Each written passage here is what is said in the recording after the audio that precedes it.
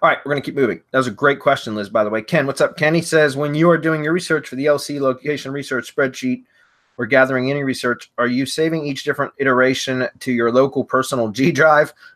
Here's a tinfoil hat question, guys. And Ken, yes, I'm picking on you, buddy.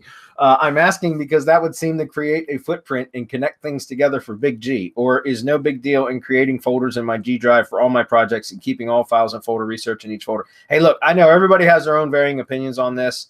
I think even Marco now keeps his data in Box or something else out, not in Drive, but my entire business is in Drive. It always has been. I don't worry about that shit. I think Google's got much bigger fish to fry. If at some point I get where I feel like I'm nervous about it, I may change that. But for now, it's specifically for me, it's because it's an ease of use for me and my team. It's so much easier for me to manage everything within Drive and have all of my team members have access to it so we can collaborate in real time. And I know that there are other services to do it, but I don't want yet another fucking service that I've got to be logged into all the time. I've got too many as it is. And I personally like Google Apps and everything about Google. Like, I've built my entire business on Google stuff, and my entire business is in Google Drive, and I'm okay with that. If you, again, everybody to each their own. I'm not saying my way is right or wrong, and some of you might say I'm crazy, but I've been getting by just fine, and I'm going to continue to do so until someone tells me, proves to me that I need to change it.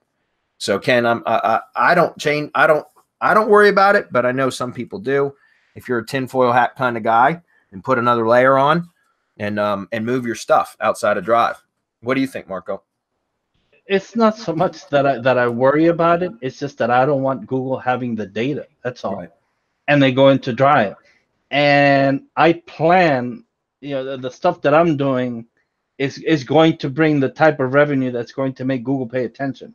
So if they do, I don't want them seeing shit anywhere. I don't want to make it easier for them to like hit me, right? And they've been known to like signal out people, target people, and just wipe them out.